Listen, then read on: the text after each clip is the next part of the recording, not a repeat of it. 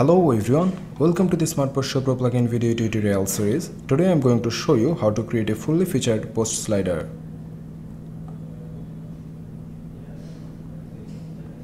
Make sure that Smart Post Show Pro plugin is installed and activated into your site. You can directly click on Add New, or you can click Manage Shows and then click Add New to create a new show and give it a title.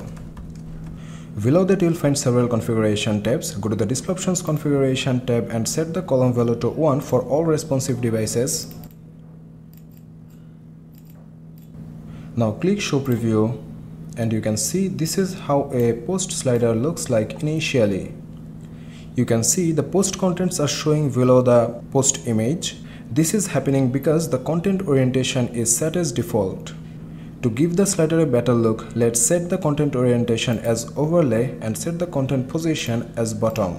Now update the preview and you can see the contents are showing at the bottom position, but they are barely visible since the overlay and the content color almost matched. Don't worry, Smart Post Show plugin has the option to change the font properties.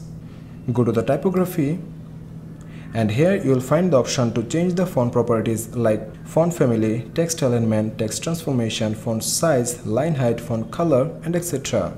I am changing the font color to white. Go to the display options again and set the content padding as you like. Click on the thumbnail and let's set a custom size for the thumbnail to give it a better look. And finally click on content and set the read more color to white.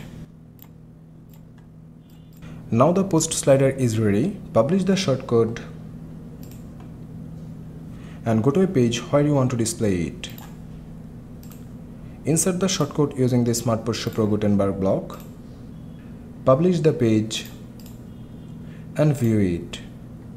You can see how beautifully the post slider is showing in the web pages. Go back to the shortcode and navigate to the carousel controls. Scroll down a bit to find the option named Transition Effect. There are 5 transition effects available for the post slider, and they are Slide, Fade, Cover Flow, Cube, and Flip.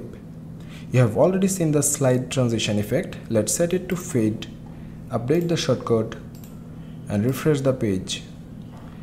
You can see the posts are moving with a fading effect.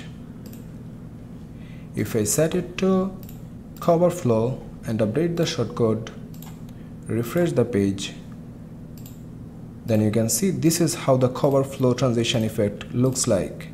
This is how you can create a beautiful post slider with the Smart Post Show Pro plugin and display it to your web pages. That's all about today. In the next video, I will come up with another attractive feature of the plugin. Until then, take care.